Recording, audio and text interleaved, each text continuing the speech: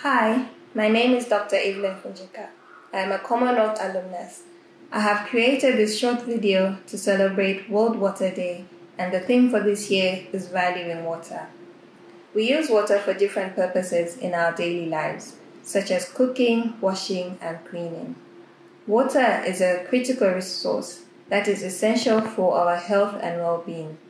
It plays an important role in protecting us against infectious diseases. Hand washing alone can reduce the risk of acquiring diarrheal and respiratory diseases. However, for this to be effective, we need to wash our hands using clean water. Unfortunately, not everyone is able to access safe and clean water. In Zambia, according to the 2018 Zambia Demographic and Health Survey, 92% of the urban population had access to an improved water source, whereas only 58% of the rural population had access to an improved water source. But only 33% of the urban population surveyed had a fixed place for hand washing, while only 19% of the rural population had a fixed place for hand washing. This clearly shows that we need to do more to increase access to safe and clean water, as this is an important way in which you can reduce the burden of infectious diseases.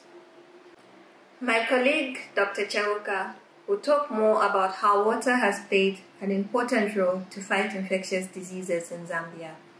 Yeah, thanks very much, Evelyn. As most of us know, infectious diseases, particularly those related to the lack of clean water and poor sanitation, are not new to Zambia.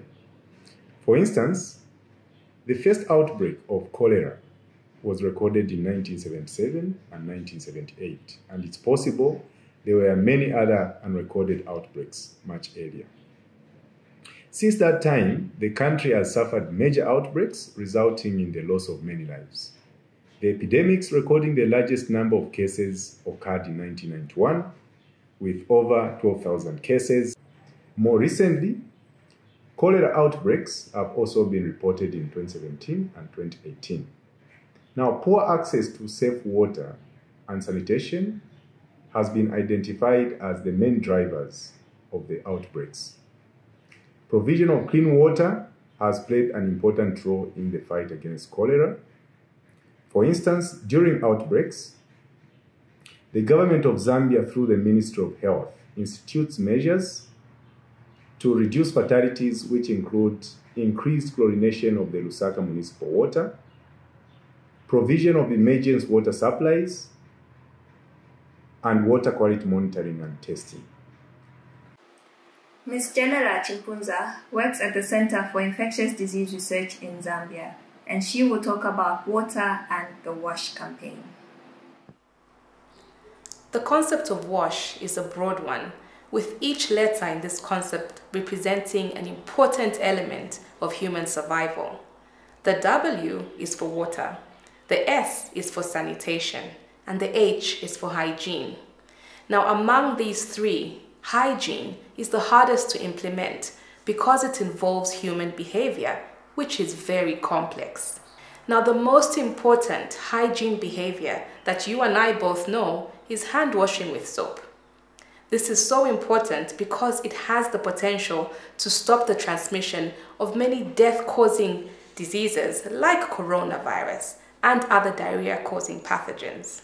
Now, hand washing with soap cannot be done without water. And for this World Water Day, I would like us to think about water for hand washing because it is extremely scarce and unavailable to the Zambian people.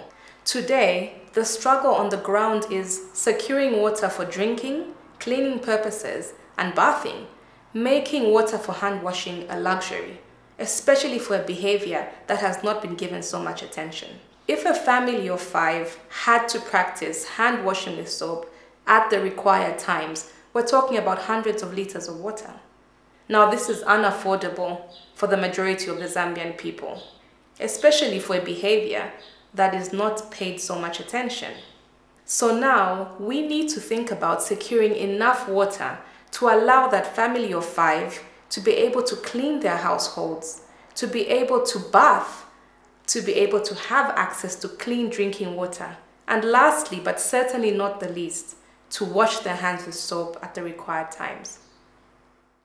So far, we have talked about the importance of hand washing in order to reduce the risk of infection.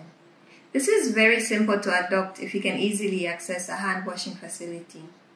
The next series of videos were recorded in different locations where access to water is not the same, to show how ease of access to water plays a very big role in helping people adopt the practice of regular hand washing.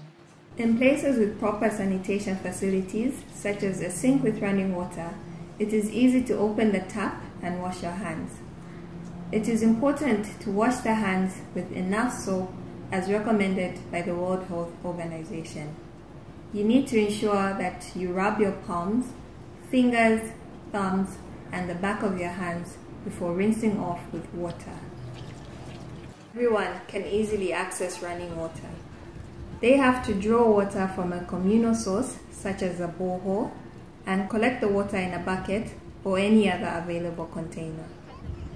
The collected water can then be used to wash hands. Washing hands with water collected in a bucket or container is not as easy as when you use a tap.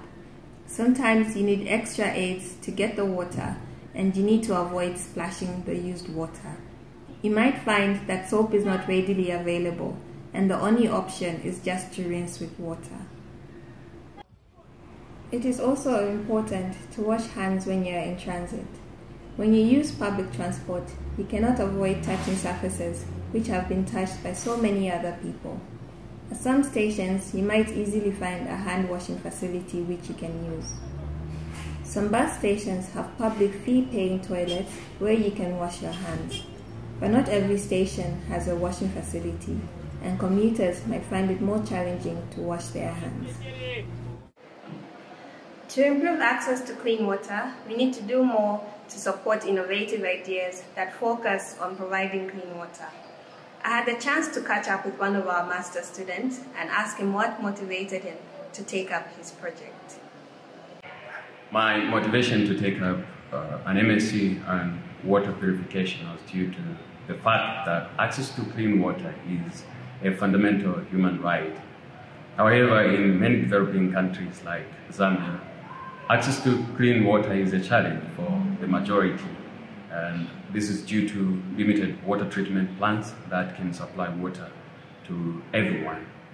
The other alternative is the development of innovative and cheap purification methods that would help reduce the spread of water-related diseases.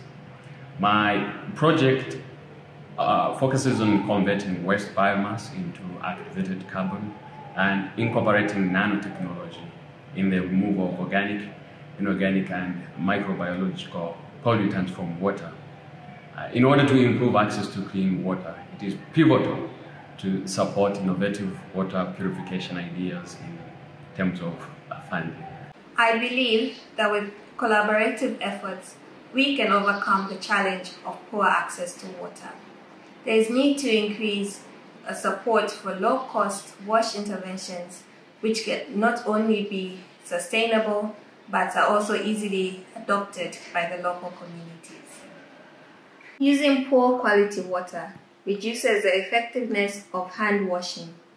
Improving access to clean water will reduce the burden of infectious diseases, and this improves the quality of life.